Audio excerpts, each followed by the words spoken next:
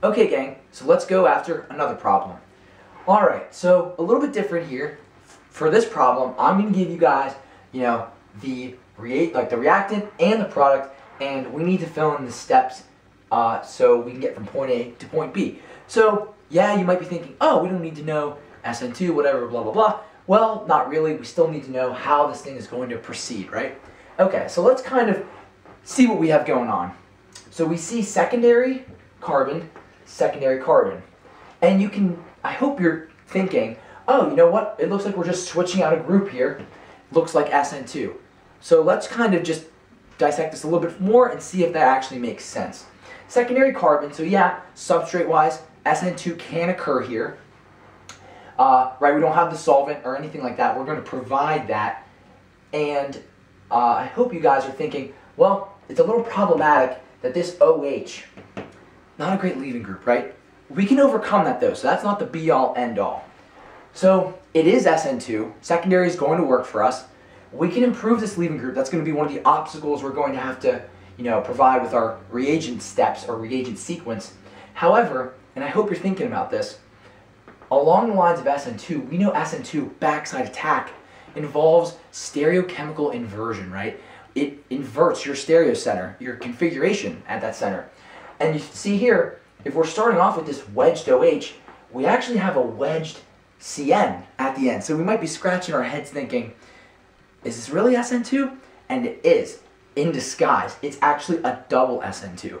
Because a first Sn2 attack will invert this stereo center to be a dash. Whatever will come in an attack will be attached as a dash. So we're going to have to do that Sn2 to then set up the second Sn2 with this nucleophile, because if we have a dash leaving group, this thing will attack and attach as a wedge. Okay, a lot of talking. Maybe we go through the steps and I'll rehash it at the end. Okay, so our first step is this OH, bad leaving group. That is not going to work for us. So we need to first improve this OH to be a good leaving group. The way we're going to do that is we're going to have a first step of, and we haven't talked about this together yet, so this is a nice way to introduce it. This compound called tosyl chloride. And all tosyl chloride is, it looks like this. I'll have this written down because I do not know the structure off the top of my head. And you guys don't need to, most teachers will not, my bad. Most teachers do not make you memorize this. They are okay with you abbreviating this whole piece right here. This is the TS. Tosyl, looking like T-O-S-Y-L, tosyl chloride, right? So all this is the OH does an attack on the tosyl part of this, and you eject your Cl as a leaving group. So all that happens in this very first step, I'm going to erase this to make some room, is you almost have a little attack going on, and the only reason why we do that is to set up this. Now we have OTS. This, as opposed to OH, this is a good leaving group. Because as you may have seen when I had the structure down there, there was the ability for so much resonance. So whenever we break this bond right here, when the O minus, when this oxygen bears a negative charge, there's so much resonance that you can draw there. This is a great stable leaving group. So if you're ever in a situation and you have OH and you need to improve it to a leaving group, if you throw in some tosyl chloride, you'll effectively have an oxygen attached to that tosyl piece, and this is a good leaving group. This is something we can do Sn2 on. And I'm sorry, this is a wedge. I apologize. I'm sorry. Alright, okie dokie. What do we got going on next? That's our first step. So here, now we can do Sn2 on this molecule. I'll put a little 1 over here. This is something we can work with. So we need to do an Sn2 reaction on this. And this is not going to be like a permanent thing we'll see in the product. This is just something that's going to help us get to where we need to go. So what I'm going to do is I'm just going to throw in sodium iodide. And really, for us, all we care about is that this is going to give us I-. I'm just putting that in quotes just to say the sodium iodide is effectively giving us I-. Because what the I- does, it's a good nucleophile, we attack right here, boot our now good leaving group, and that gives us this. So the iodide ion has to come from the back side, right? So it attaches as a dash. Perfect. So I hope what you're seeing is now we have a good leaving group. We have the stereochemical configuration we want, right? The next nucleophile that would come along and attack this stereocenter will attach as a wedge. Well, if we just throw in some sodium cyanide, or doesn't matter what this ion is, doesn't matter if you just even put Cn-, right? I like to, sometimes you put the counter ions in, a little extra flare, a little flash. This will be our second attack, and now the cyanide will attach the way we intend it to right here. The backside of this dash is a wedge. And you know what? This works, this is great, but if we want to be extra thorough, right? Since we know this is an Sn2 attack and this is an Sn2 attack, pick your favorite polar protic solvent, right? Maybe we use a little DMSO up here, and you could also use it down here. You want to use a little DMF, go for it. A little acetone, no problem. Okay, so this problem here, it was seeing that, okay, there was a substitution, that much is clear. Stereochemistry is a factor, right? There's no racemic mixture, there's no elimination, right? So, going through that, we see, okay, nothing was inverted. We retained our stereochemical configuration from the beginning. So, it's not just one attack, it's two attacks. So, we had to improve this leaving group first because it was not the best. It sucked, right? We used tosyl chloride for that. Then, we could then introduce some other nucleophile to give us our first attack, to invert our stereochemistry initially. Sodium iodide did the trick. That only was there to then allow us to provide the nucleophile that ended up on the molecule in the right configuration. Okay, so watch out for this double Sn2. It will come up every once in a while. All right, everybody. So we tackled this Sn2 problem without a hitch. Let's see what else we can do. Okay, gang, let's keep, rolling on. All right, so if we look at this, again, I'm gonna hit you guys with another, gonna give you the reactant, the product, and we need to provide the magic in the middle to make this happen. Okay, so we have methanol here, nothing special. Now let's look at our product. Let's look at the carbon where all the chemistry happens, right? We see that the methanol ends up here, right? No double bonds are present, right? So we can just totally knock off elimination. There's no E1, there's no E2. And if you think about it, there's no racemic mixture given to us here, right? So without even really thinking about it, we can slash Sn1 from the realm of possibilities, and we can automatically say, hey, this is another Sn2 reaction. And if you want to think about it, right, we're given methanol, we see it attached. There's a stereocenter here, right? Stereochemistry is involved.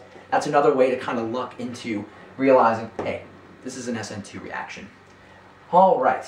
Okay, so we know this CH3OH, this is a protic compound, right? We've seen this, participate in Sn1 reactions because it allows solvolysis to happen.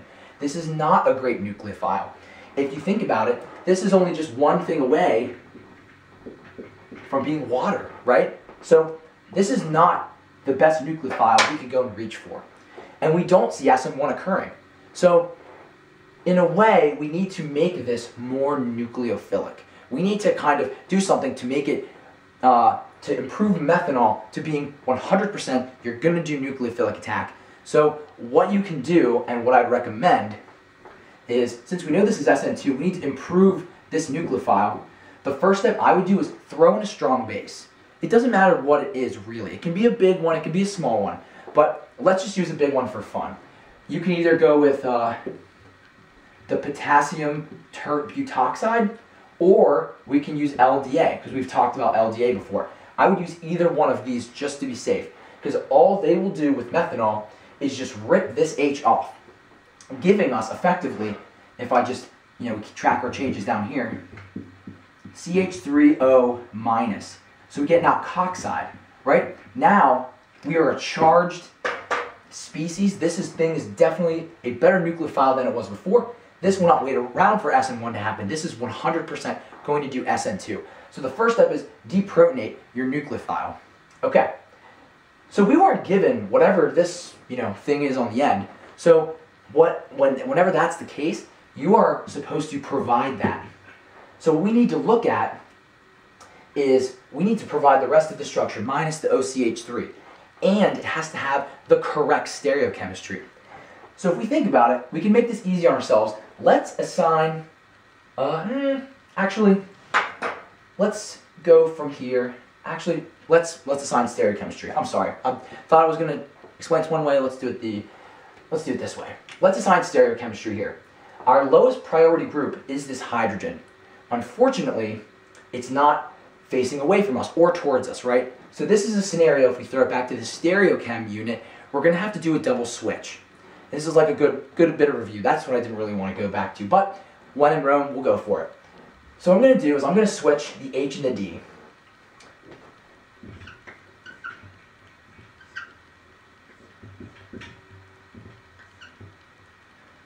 Hydrogen's down here, deuterium's over there, wedged OCH3 over here.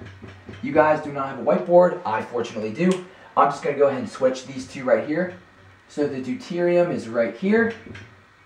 OCH3 is now over here. Okay, cool. So now we have our initial configuration regained because we did a double switch, and our lowest priority group is now facing away from us. So let's go ahead and assign RNS for our product. Highest priority, second highest priority, third highest priority. So these markers are not doing great. All right, so lowest priority group is facing away from us. If we're turning a car, we're going to the right. This stereo center is R. The reason why we went through all that trouble is because, remember, Sn2 inverted our stereochemistry. So if we are R in the product, we need to be S in the substrate. So I still look like this. This is the carbon in question. We need to make him S. And at the same time, we also need to provide some good leaving groups. So pick a halogen, chlorine, bromine, iodine. Let's just even give it a go. Actually, what we can do is, if we know this is R, what we can do is I can just replace this with our leaving group. I'll pick iodine, something that will definitely be the first priority, and I'll just switch these two. So I'll put hydrogen down here and deuterium over here, because that's just a single switch, right? So if I go to assign R and S again, first priority, second priority, third priority, well, wouldn't you know, looks like S, and it actually is S. So let me rehash that, because I had a little bump in the road. Sorry about that. So the way we tackled this, we realized it was an Sn2 reaction, because there was no elimination, there was no double bond, and there was no racemic mixture given to us, so it was not an Sn1 reaction. It had to be Sn2. We also knew it was a primary carbon, so that's also good for Sn2 as well. We knew that this is polar protic, not a great nucleophile. To prevent the possibility of Sn1 and to also improve methanol as a nucleophile, we just deprotonated it. That was good. Then we had to provide the actual substrate. So what we did, we looked at the product, we looked at what the stereochemical outcome was. We found it to be R. We knew our substrate had to be S. So all we did was we replaced our nucleophile with a good leaving group, and we just changed a set of groups, did a single switch, which gave us the opposite stereochemistry. Okay, guys, I have one more problem in this video. Stick with me. We're almost done.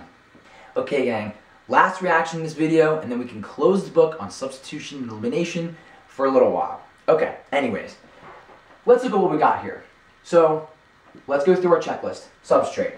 It is a tertiary substrate.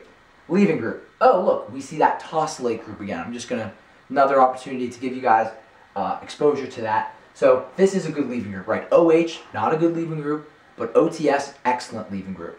Okay. Solvent, we look at over the arrow. Looks like we just have water, which is going to double up as the nucleophile or the base, as well as a polar protic solvent. So tertiary, polar protic, good leaving group. This looks to be either Sn1 or E1. And I hope, based on the last video, that you're looking at this high temperature. This question is designed to favor elimination, right? Because remember, temperature, when we looked at the Gibbs free energy equation, favors, it increases that entropic effect, it favors elimination. So in my world, this question is designed to favor E1.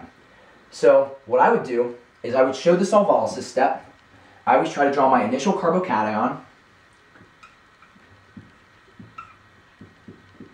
right there.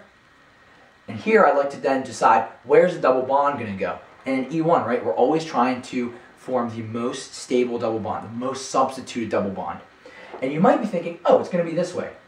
But not so fast, right? Water's our base, so let's bring him into the picture.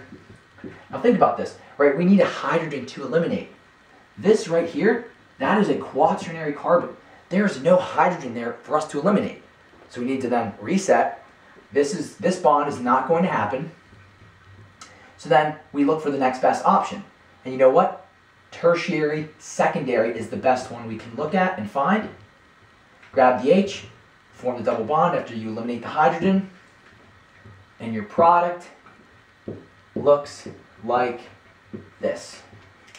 Okay, gang, I know this was a longer video. I really tried to make these questions the most involved you might see, right? I hope you've gained the process of narrowing down what type of reaction you're looking at as far as these 4 options, and then remembering the little intricacies about each mechanism, right? Whether it's stereochemical inversion, anti-periplanar, Hofmann and Seytseff elimination, remembering that you can have racemic mixtures with Sn1, and then E1, you know, the temperature factor as far as forming the most stable double bond.